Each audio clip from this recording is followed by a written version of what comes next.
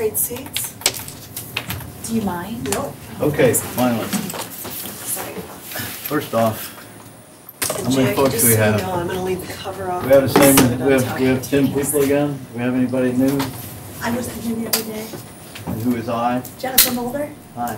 Hi. Matter of fact, So, somebody count for me again, I'm not please. sure. Actually, it looks like there's 10. Do we have 11 done? No, 10.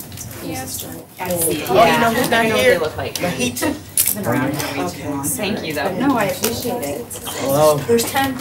okay, so that means there's one person who's not here, was here last time. It's Tim, and I don't know where he is because I saw What? him I'm yesterday. right here. It's Mahita. But Sorry. I knew where you were. Oh, yeah.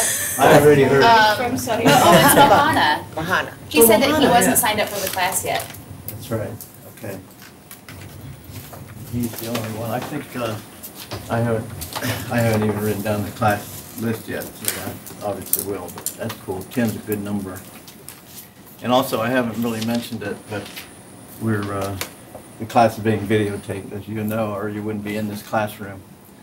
And so we've got people out here in video land. How many of you have never been in a videotaped classroom before? A bunch of you, right? Right. It's, usually people are kind of paranoid at first, but I assume you get over it. Some of you guys have been in here a whole lot by now. You don't pay attention anymore, do you? Or do you? You're asleep. Do you still pay attention to it? Of course, Jackie never pays any attention to anybody watching. So. What? I mean, you're kind of a bold person anyway. Bold. I would admit to Not that. shy is what I really meant. I would admit to that. I will take on that responsibility. But, I don't know. Anyway, it's, the important part of it is that when you ask a question or speak up, it's relatively important that you do it without whispering. That is, that you do it fairly assertively, or people in the, in video land can't hear you. So please speak up. And it used to be in the old days that when you spoke up, they had 3 or 4 cameras, and whoever was speaking up, they turned the camera to you. But they don't do that anymore. It's, we used to have an engineer who just ran the room, and they focused on whoever was speaking, and so you don't have to worry about that anymore. You don't get on camera anymore. They just do the audio and have the class and everybody. Mostly they focus on me, so. Like I said, the outline is ready, and I'll get to you right away.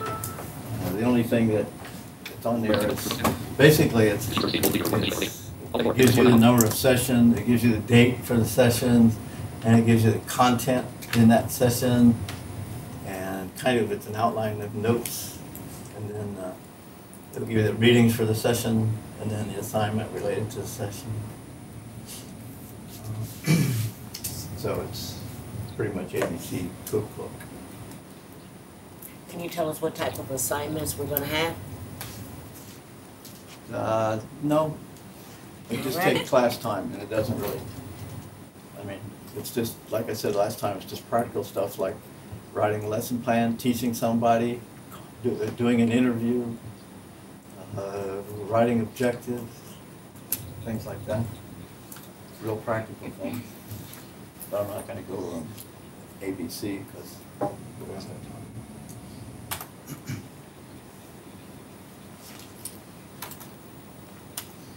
So last time, all we did was sort of talk about what a vision rehabilitation therapist is. And we gave this kind of general interview with headings. What are the headings? We said we did it in verbs. They're teachers, and they're what else? Managers. Teachers, managers, Advocates. advocates, Counselors. counselors. Anything else?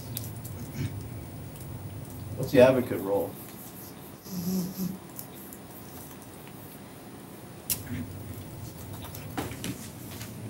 What's the advocate role?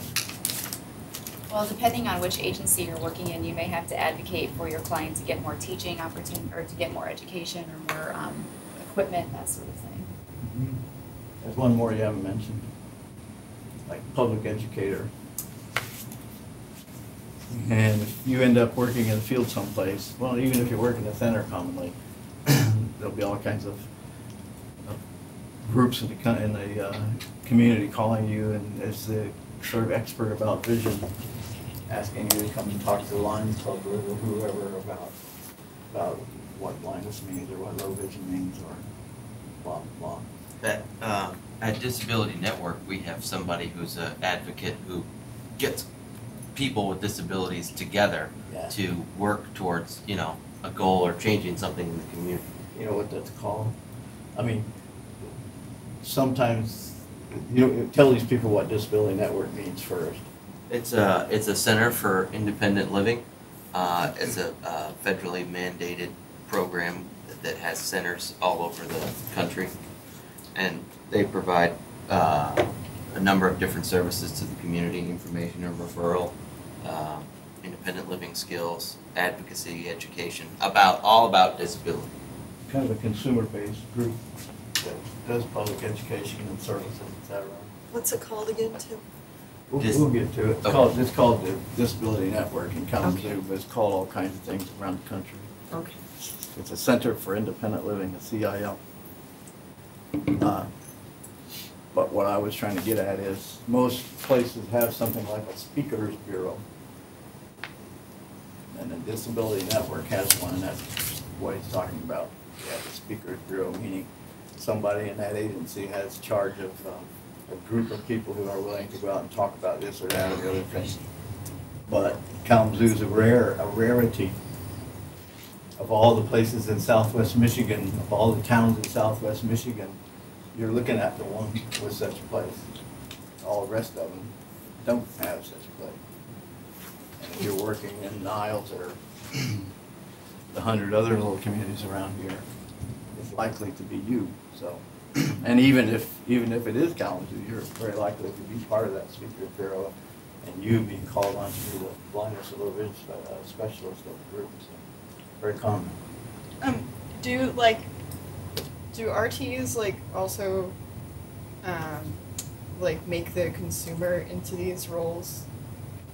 Make what? Like the consumer, to an extent, like an advocate or an educator? I hope so, for sure. You mean help consumers become part of that whole education advocacy role? Yeah, I hope so, for sure. Okay. Because that's, as far as I'm concerned, that's your role.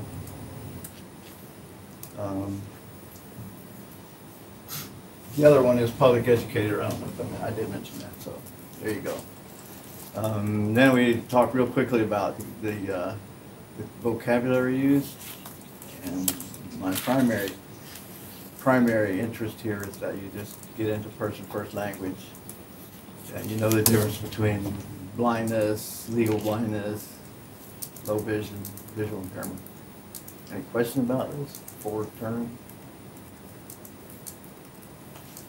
So what I want to do today then is talking about, back and forth a bit, about, in order to know really what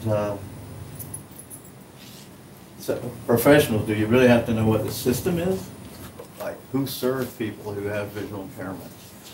And in essence, there are five major systems that provide services to people with visual impairment.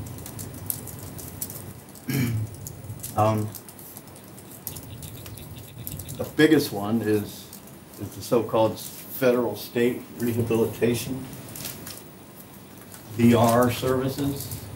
I say federal state because it's a combination, and I'll come back to it in a minute. I'm just going to list them. So the biggest is the so-called federal state VR, vocational rehab system.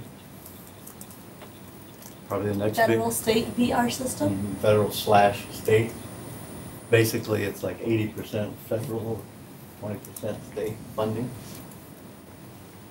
But I'll talk about it real specifically in a minute. So I'm just listing them. The second one is the Veterans Affairs or Veterans System.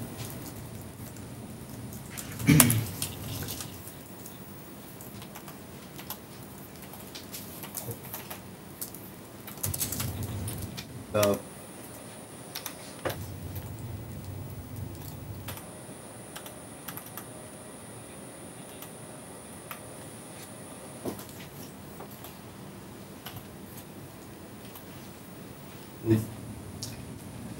The next one is the private system,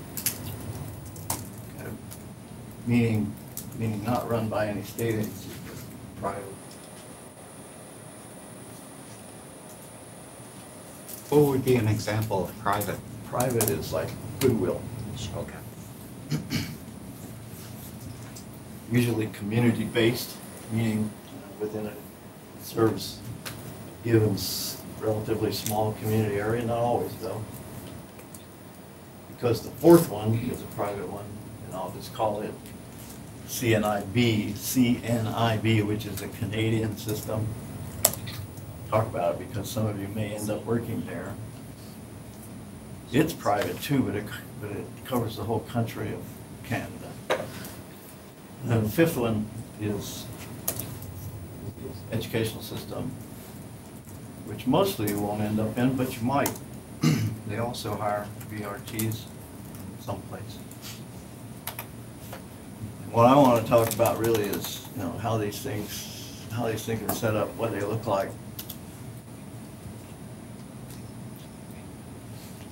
So you just know a little bit about how they work. Federal state one, by far the biggest, by far costs the most, by far serves the most people, and it's mostly what we're going to talk about because even though a lot of you might end up working in the Veterans Administration system, this one is the most comprehensive, which means that if we use them as a model, then you're going to get every step of all of the kind of services and every step of what you need to do to plan and assess and all of that. So it's way the most comprehensive. So even if you go off to another system, you need to know this one because, like I said, it'll cover every step of what you need to know about providing services. The federal state one is interesting because of the feds provide most of the money and the state provides most of the service. In other words, the federal government from the Department of Education, that is the Federal Department of Education, and a subdivision called Rehabilitation Services Administration. That was an interesting one. It's okay. It was like you tried to catch it. You shouldn't catch coughs. I tried. You could end up with broken ears. Anyway, the federal state one is mostly it's 80% or 75%, depending on the program, covered by the money of the federal government, and 25 or 20% covered by state. And the state provides all of the people and the actual services, and the feds just provide the oversight. What's oversight mean? Dispensing the money, basically? Hmm? Dispensing the money? Oversight, no, that's not oversight. I was going to suggest accountability and supervision. Yes. They come and do the audits and they make sure, well, they try to anyway, make sure the money's spent where it's supposed to be and all that. So they come and do audits and read your books and check on your how you spend the money. And they provide regulations on how paperwork is supposed to look, and The state does that no, for the federal? yeah, all of the how to do it and how it's supposed to be done all comes from laws that are written. The Vocational Rehabilitation Act, it's called. I'm not going to go into it in great detail here, but the Vocational Rehabilitation Act is amended like every 5 years. It started way back like in the 20s, and it gets updated about every 5 years. And that law tells all the states how they're supposed to do this rehabilitation process. And then basically there's a law written, and then from the law comes regulations about how you're supposed to do things at the state level. So they're not laws, but they're strong regulation. And then they go about checking that you really did follow the regulations, or guess what happens? The 80% doesn't get to be coming your way anymore. So the state really does toe the line in terms of money. Well, isn't it true that Michigan doesn't even have enough money to pull down its full 80% that it could receive? Yeah, commonly. So that's called, that 20% or 25%, depending on the program, is called match, state match. So if Michigan can't come up with the 20 or 25%, then they won't get the 80%. Can the federal She's been involved in a program that's gotten some money from the state, and she knows that that the state hasn't been able to pull all their 80% in a particular program because they haven't been able to match the money. They match the money in all kinds of ways. They don't just get it from the state legislature. They also get to count, like if I run a sports camp here and they give me some money to help run that sports camp, and it costs, I don't know, $10,000 to run it, they can also use my $10,000 to get how much if it's 80-20%? 40,000. 40,000. But the issue is that the federal government is stepping in and saying that if it's not strictly vocationally based, that it shouldn't be used for match money, right? Well, yeah, maybe. Can they require? You're hearing somebody's interpretation of that, so I don't know if it's true or not. Right. Pardon me?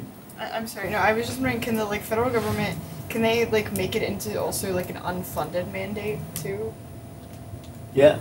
Okay. So could they say, for instance, the state has to do this for voc rehab, but we're just not gonna give you any money for it at all. Sure. Okay. Yeah. The money that we get here, that we hand on to you guys, it has all sorts of regulations stuck to it. Like we're supposed to follow you guys for the next 100 years to see if you actually go work there, and it's quite a pain. It causes God knows how much paperwork, but you have to have oversight.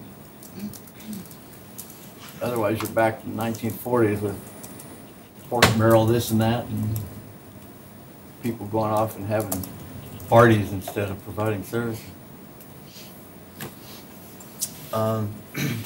Anyway, back to the. So I should say this: the VR agency, the state.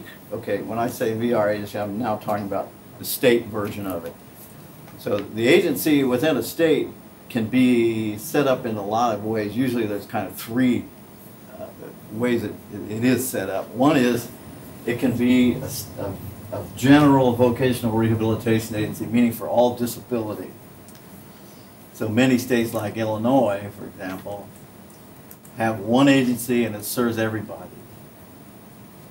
Other states have one that serves people with all kinds of disabilities in one group and people who are visually impaired in another group.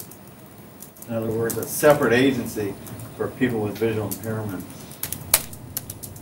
Why would that happen? Because the blind were the first to be recognized, perhaps. Well, they also have a lot of political power. And it goes back a long ways. When politicians, it's easy to convince them that blindness is a special thing. And for years and years, they've considered it that. And it's been played up as that. And then the third kind is, I don't know, it's kind of a combination where it's really a general agency, but the money for the, for the, for vision comes straight from the governor's office, even though it's a general program. Does that make sense? In other words, if it's a general agency, what happens is all the money comes to the governor, and then the governor or the state office of VR decides how they're gonna hand it to whatever agency. However, in some states where it's a combined program, they send it and say, like in Michigan, they send it and say, okay, 85% of it goes to general rehab and 15 goes to blindness and low vision. So the money's divided in a specific way. Yeah.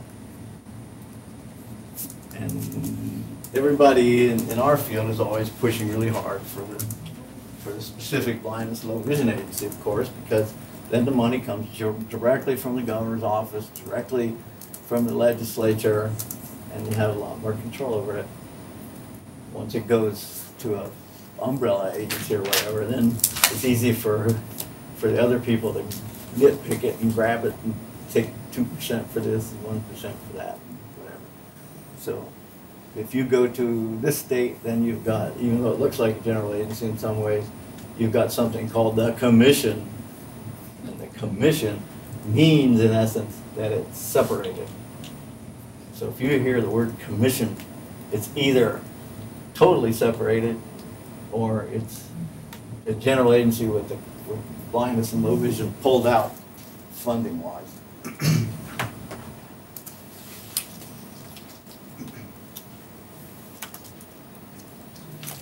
And now VR is also broken up into two major programs.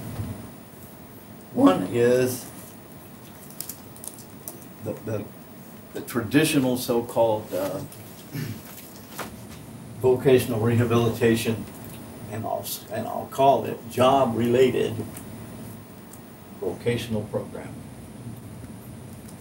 So VR program, traditional VR program. The other is called independent living rehabilitation, and it's capitalized, it's a proper noun.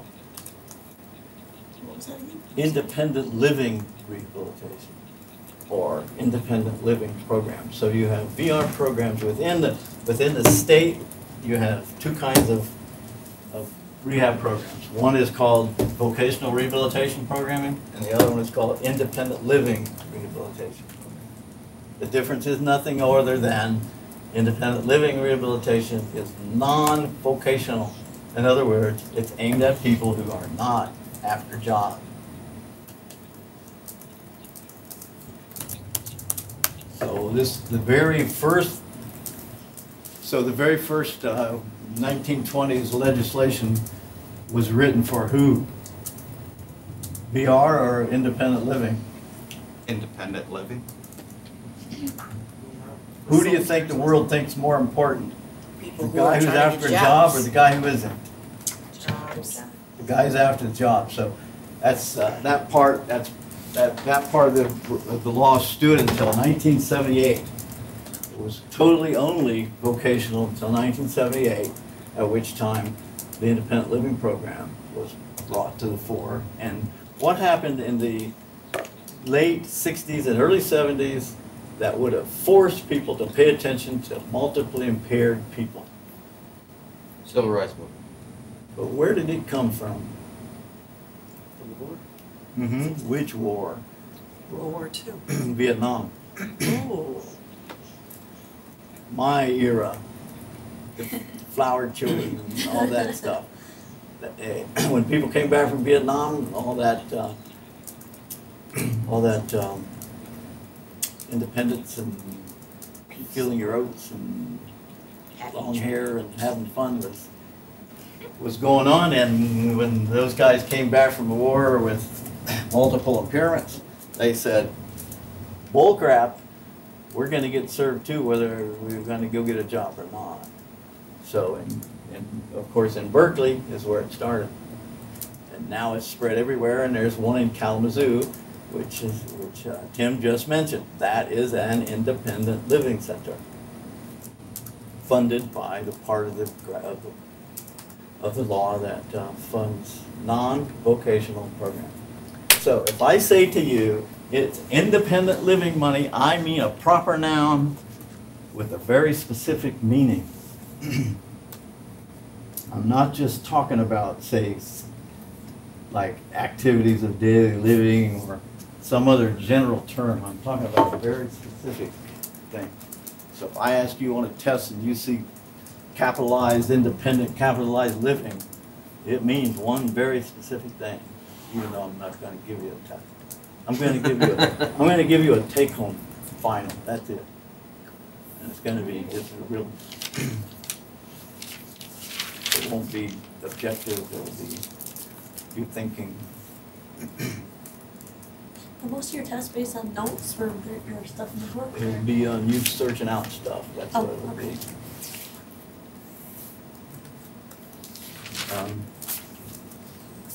Okay, so independent living and vocational rehabilitation, what percentage goes to which, would you guess? 50-50?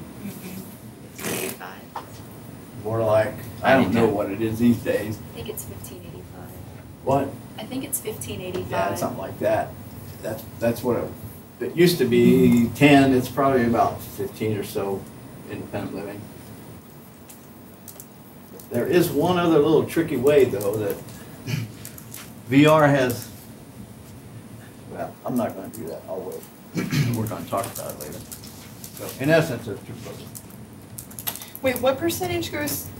Hmm? What percentage goes to? It's something like 85-15. It's very high for VR and very low for independent living. That's the point. I'm not going to ask you some specific question about what percentage it is. Very high, very low. Okay.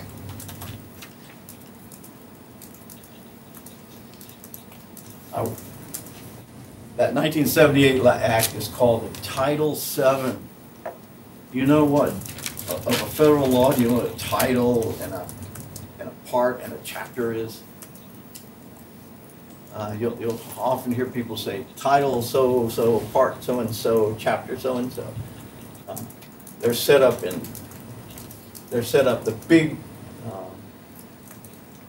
biggest part of a law, the biggest subdivision is a part. So I told you that it gets reviewed about every 5 years.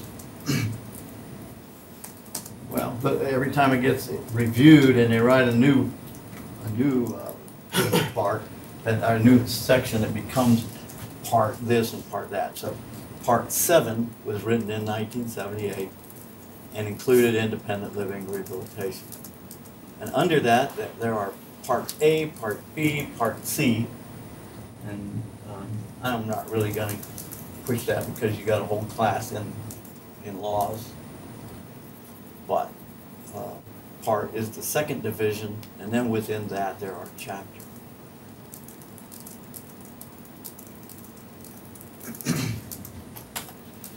So the title is what it is, what you're saying. This is right? Title VII, Independent Living. That's like Title I would be then, the very first title was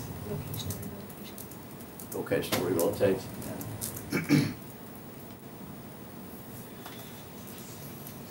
Okay, the VR process, it has, basically, if you lose your vision, there are 5 steps that the state goes through to get you served. And I'll just list them first and then we'll talk about them real quick. First is eligibility determination. Second is program assessment.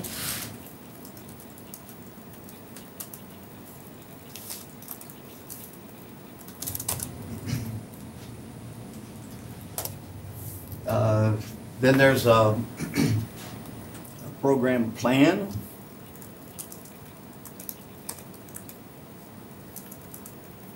Then there's something called personal adjustment training. Again, proper noun. And commonly you'll see it PAT, capital I. And then third, vocational services. That is what I mean if I say to you, rehabilitation. Although, lots of times when you hear people say rehabilitation, they're really just talking about the fourth part. So let's talk about what these parts mean. The first step is pretty obvious, eligibility determination. So if you lose your vision in Michigan, the first thing they're gonna do is try to figure out if you really are legally blind. Or if you're not, that you're gonna be virtually for sure soon. So is that just a matter of like testing? Mm-hmm. Yes, that's a test that the ophthalmologist offers. And they usually send you to somebody of their own choosing. So it isn't somebody from your little hometown who's trying to get you some services.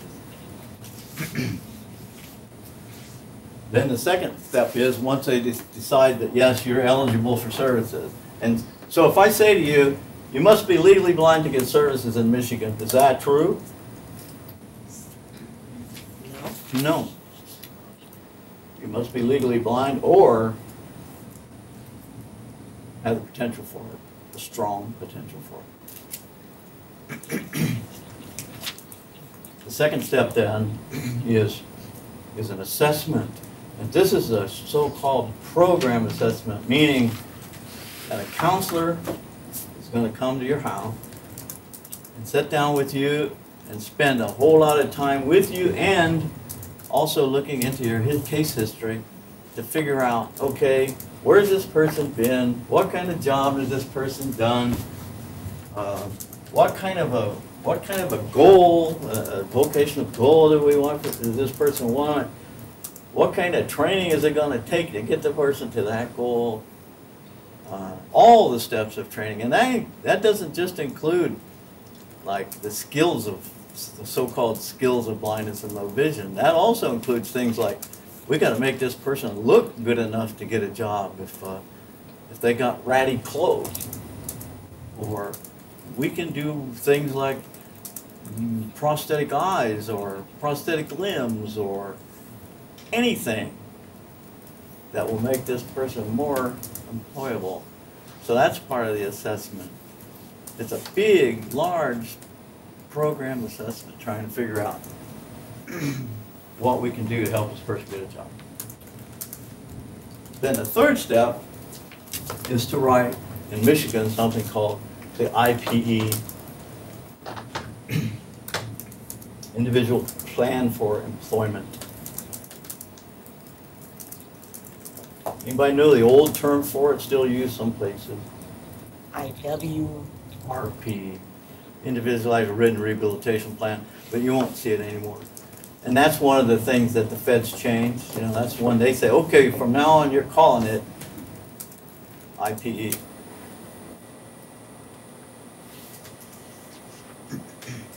And if it comes from, what would it be called if it was an independent living one? IPE. Still an No, individual because that plan. has employment in it. ILP. Yeah. So, Independent Living Plan. and you'll find in Canada, it's called an independent plan for, what is it called? IPP, independent. I don't know, I gotta look when we get to Canada. I gotta look at my own notes, I don't remember. But it's an IPP in Michigan, Canada.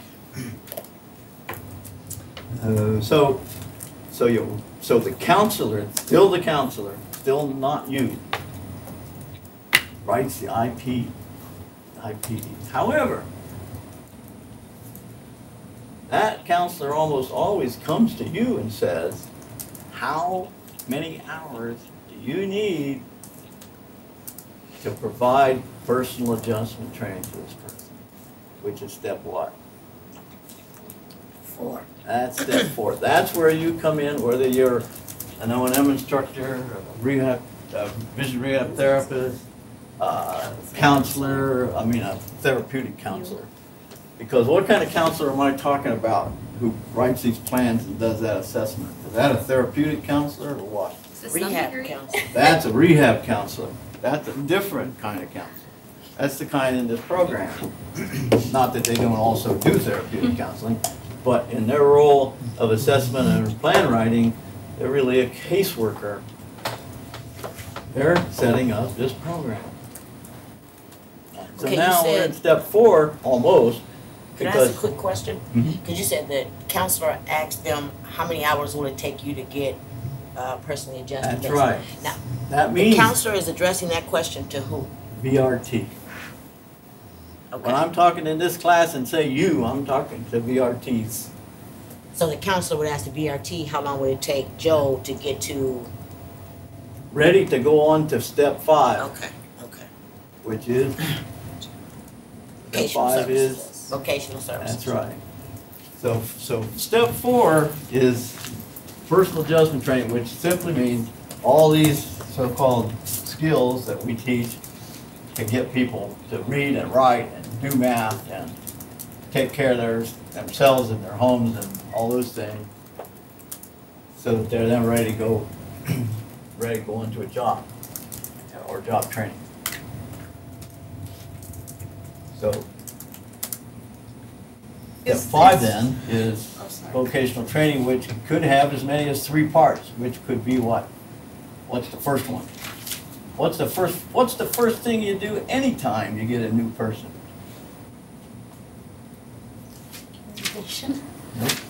Get to know them better.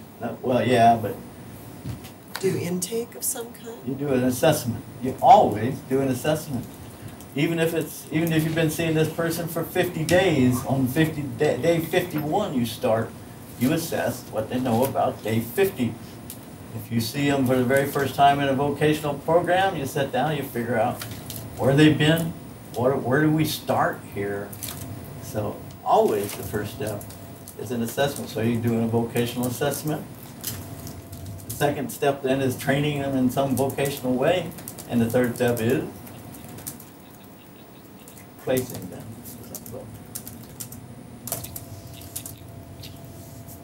So if you learn anything from this class, the first thing ever, always, if it's the first day or the 100th day, in the first minute, it's always what? Assessing them. You're wasting my time if you don't know what I know when we start. You've all been there, right? You've all had people sit down, if you've taken guitar lessons or piano lessons or anything, and the person pays no attention to what you know, and they say, okay, today we're gonna learn string 4. And you go, Jesus, I've been playing this thing for 3 years. What do you mean string 4? Give me a break. You've been there, haven't you? Basically, yeah, what do you know? Yeah. If they don't know that I've been performing on stage for 3 years, and they start telling me what notes are on string 4, I'm getting up and walking out. So that's all I mean. Like, how interactive though is the RT with, or the counselor with, like, I guess the client, and like I mean, because if the counselor says to the RT, well, how many hours is it going to take you to do personal adjustment Down the training? line, I'm going to pass that question off. Okay, We're going to spend 3 days talking about how to do that. Okay? okay. Way interactive. You're going to spend hours and hours figuring that out. You're not going to sit down and just talk to them or guess it, or you're going to do a 3-step process, find it out. So we're going to get to that. You're trying to get me on my lesson plan. I'm gonna teach you never to do that. Sorry. No, it's fine. I'm just making an example here to tell you, that question, and it has nothing to do with you. It's a good question, but I'm telling you that it's about 6 days from here, and I'm not jumping to it because there's a whole bunch of background that's got to go. And you got to do the same thing when people jump ahead on you. Okay. The role of the VRT in this VR program then. Well, basically, it's teaching the skills in the personal adjustment training program. Simple as that.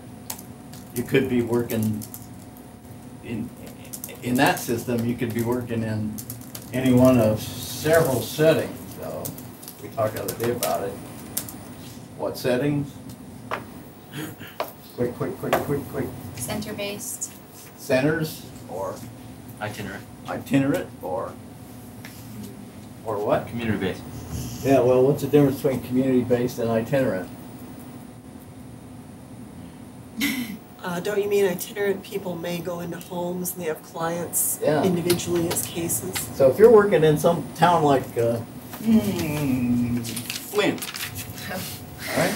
You're working in Flint and you've got this little agency there. Is the only way you can serve them, even though you got 2 people in your little agency, is the only way you can serve them by going out to their home? You got to think broader. You can also bring them to 4 or 5 of them to a group somewhere, to the church kitchen, or to the bus station, or to the whatever. But we'll come back to that. There's lots and lots of things between those 2 settings, okay? It's not just in their home or in centers. There's 100 other ways to build or to serve people so that they get interaction with other people beside you. Okay, here we go. The Veterans Affairs System. Real quick. It's set up quite differently. They also, though, have center-based and field-based services. The traditional veterans, the traditional one that that was first and that most people know about, are so-called blind centers, blind rehabilitation centers, big hospitals. Anybody know the names of any? Heinz. Heinz VA and Heinz Veterans Hospital in Chicago area. Anybody know any others? There's one in Birmingham, there's one in Georgia, isn't it? There's one in Georgia, there's one in California, there's in West Haven, Connecticut. There's 2 versions of it. There's a 30-bed and a 15-bed version.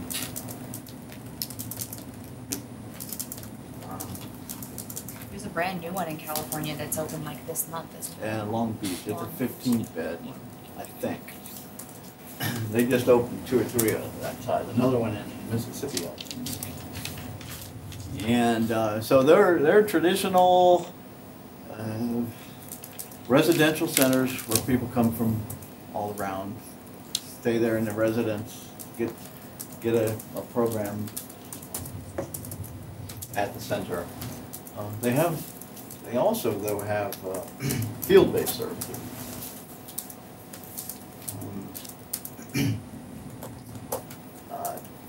2 major players are somebody called Visual Impairment Service Coordinator, a VIS coordinator, VIS.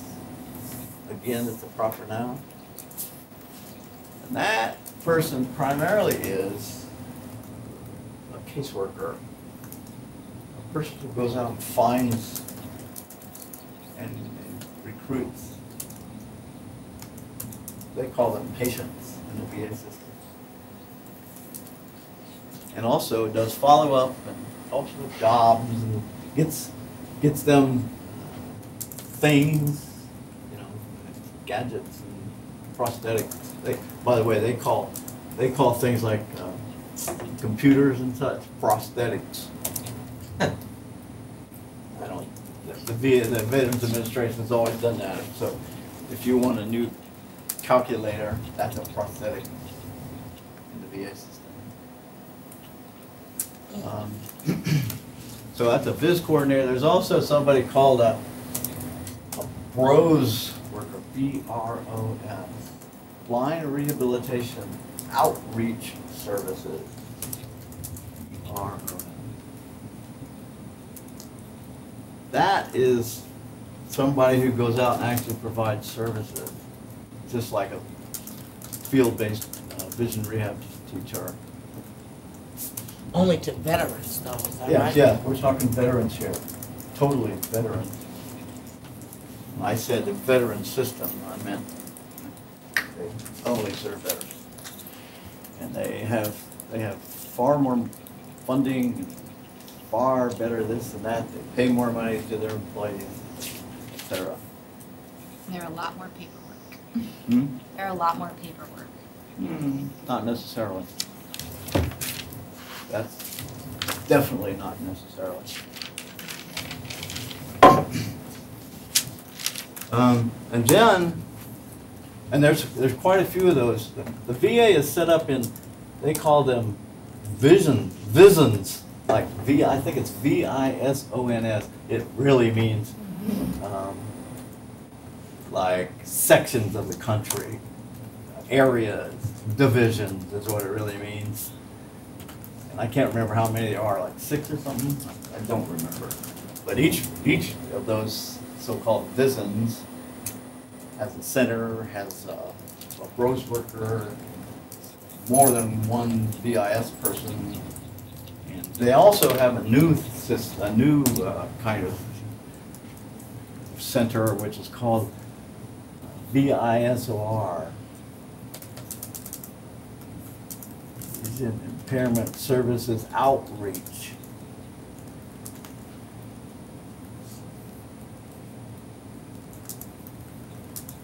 And there's one in Battle Creek. These programs are aimed more at not legally blind, but low vision vets. And they're mostly community based, and there's a lot of them now. There's also another one called low vision, and I don't remember the last word, also in each of these, and they're more like low vision clinics, and there's even 2 levels of them. There's one in, there's kind of an intermediate level one in Detroit, but then there's one more step up in terms of services in Saginaw, Bay City area. Low vision clinics, basically, but I don't remember the exact word. So they have upgraded their services unbelievably in the last 5 years. There was no such thing as this Visors thing just 4 years ago or 5. It's all new, and they've completely gone after this low vision market and services in a big way just recently.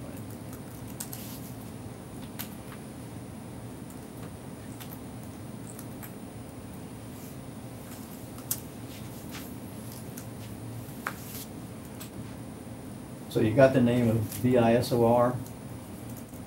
What is it? Vision impairment outreach. Let me see what they...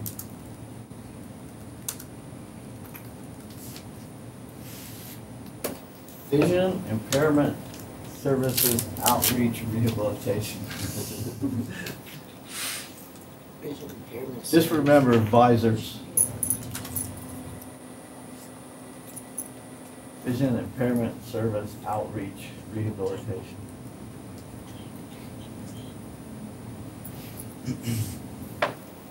One of their guys is in our distance ed program.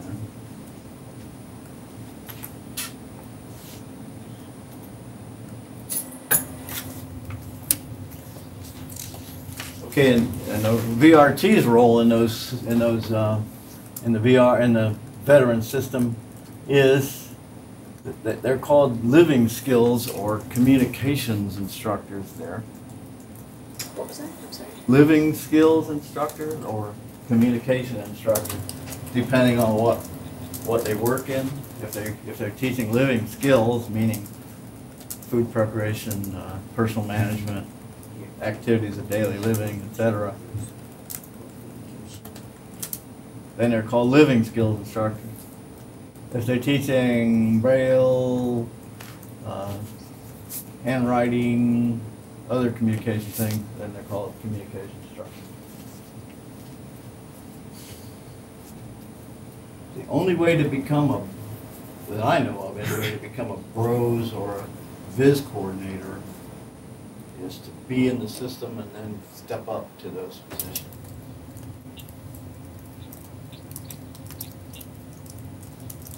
So where do you start when you first go in? You Just start in a center, or in a advisor's program, okay.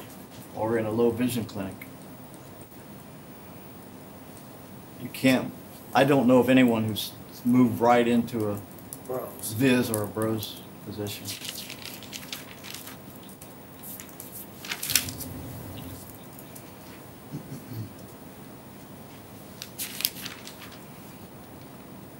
That's why I said to you the other day that even if you go into a center-based VA job, you may well end up being a field-based teacher anyway, sometime.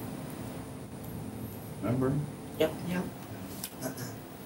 Because it's money step up, it's independent step up, it's, you know, after, most people after they've worked in a center a long time commonly want to get some freedom. Lots of people don't like to jump right into a field-based position right away because they don't have a lot of support maybe out of them. I much preferred being out in a field-based. Do you know what's after Bros? Huh? Do you know what's after Bros? The next step up after that? President of the US, I think. No. The only thing after that would be like a assistant chief or something. Okay. That's what you have to slow your- Well, yeah, Okay. the rest of it. Yeah. Okay. Okay.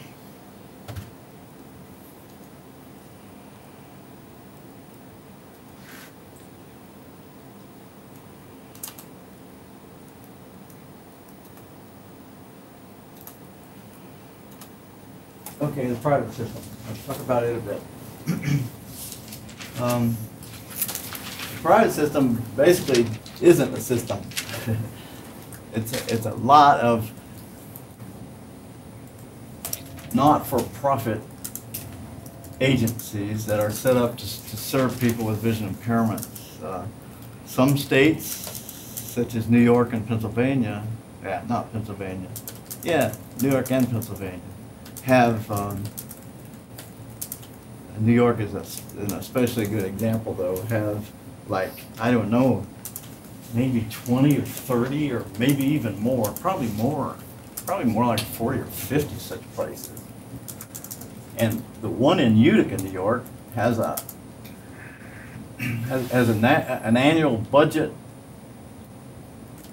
I think something like 75 or 80% of the commission in Michigan.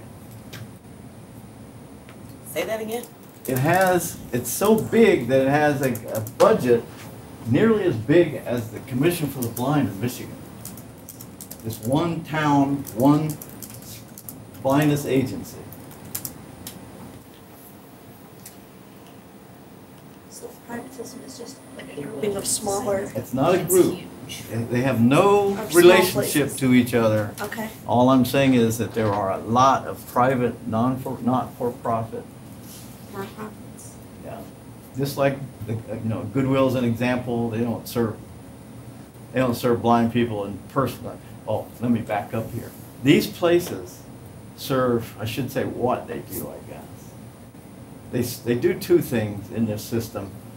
They don't do the first three steps of the state both rehab system, which are what? Just think about it. Assessment. They don't determine eligibility, they don't do program assessments, and they don't write program IPE plans. So what do? EMT and vocational services. That's right. They provide personal adjustment training and they provide vocational training. How That do they means know- who are they working for mostly? What's the difference between Michigan and New York? If New York has 50 of those things and Michigan has 3, why would that be? They have a smaller Population. population. Huh? Population. Nope. Money. New York State has, Michigan has close to the population. If you take New York City out of it, they certainly do. The state contracts with these places. But who does? What do you mean? This the They state VR contract with them here agency. too. They contract with them here too, but what's the difference? Why is it different there than here? They both contract with the state. Well, the state in New York doesn't want to do personal adjustment training. No. Well, it's not that they don't want to, it's that, They don't have time? no, they don't have a center. Oh, They don't have a state center. That's why all those places flourished. So instead of having a Michigan State Center, they have private centers everywhere that provide those two last steps. And if you look around, there aren't that many state centers. The big ones are in what? Michigan, Texas, Virginia, Florida, maybe New Jersey is not all that big. Iowa, Nebraska. They're little though. Oh. But yeah, they do have them. So when you say a state center. There really aren't 10. There aren't 10 states that have centers of any consequence. There really are 5 big ones that serve, say, 30 or 40 people. May I ask, just to clarify that, when you say a state center, are you essentially saying some version of a commission for the blind? No, I'm not. That's not a center. Okay, I'm confused. What? What's a center mean? A place where you go, right? Like a residential place to get. That's right. Oh. Residential center. All right. Let's go back and clarify those. So there's 5 steps that people go through during the rehabilitation program. If you're talking about the VR program, we just set aside the veterans program for a second because the rest of the country operates around this vocational rehab system. So the first step is you determine eligibility. Second, they assess you. A third, they write you a plan. Fourth, they provide you with personal adjustment training and skills so that you can go out and do this job, and then they provide you some kind of vocational training. Well, this vocational training well, let's talk about personal adjustment training first. VRTs and O&Ms operate in what settings? The 2 major settings are? Centers and itinerary. Centers in your home or in a center-based residential place, like down here at the Michigan Center, Training Center for Blind. Or they come to your house. So, what I said was, in Michigan, we have, and 4 or 5 other, or maybe 10 other states, have so-called residential rehabilitation centers that the Michigan Commission for the Blind and the Virginia Commission for the Blind and the Texas Commission for the Blind and the Florida Commission for the Blind, etc., operate. And so they send all of their, as many clients as they can, to those facilities, 30, 40 people. And the rest they serve in their home. However, in New York and in Pennsylvania and in most of the rest of the country, there is no such place. Therefore, if they're going to get comprehensive services, they got to do it in a private center. That make sense? Yeah, that makes sense This is in the book, by the way, y'all. And I'll tell you what you should be reading before we quit here today. If I can get my watch to work, I'll see how much time we have here. Just a quick question before you move on. Because you said the private system, they do not do the first 3 steps. The what? You said they do not do the first 3 steps. No. They're not allowed to. Why? Because I'm not understanding that in practical terms. Because they have to be deemed eligible to even, because, so you're saying when you come. You're right, but why can't a private agency do that? because they don't have all the funding, like. Remember what I said about who oversees all of rehabilitation? Federal, And who decide, and what is a regulation? The state provides the services.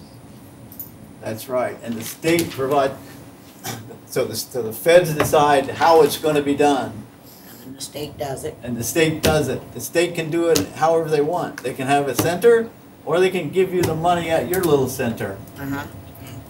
But they have to do the first part. The state has to do the eligibility determination, the state has to do the assessment, and the state has to do the program. Then they go out and find vendors for the rest of it. Okay, Make sense? so they're getting services from the state and, They're getting, well, that's not really a service, they're getting assessed, and the program is being written by the state counselors. and then somebody else kind of carries it out, or see to it that it's carried out type of thing? They When you do, get to but the private- counselor is all the time sticking his or her nose in that agency's face to make sure that it's done Okay. right. Because the feds are after the state to make sure it's done right, right? Okay. The rest of you get it? Yep. Do you? Are there some states, I'm thinking of Ohio, that have both centers and the private sector? No, there's no state center in Ohio. They're all private. Even Cincinnati and Columbus? Yep. Okay. I'm pretty, yeah, Columbus is also, they're all private. Okay. Cleveland Society, Toledo Site Center, Cincinnati, Clovernook, Columbus, they're all private. Okay. And so it's the very same state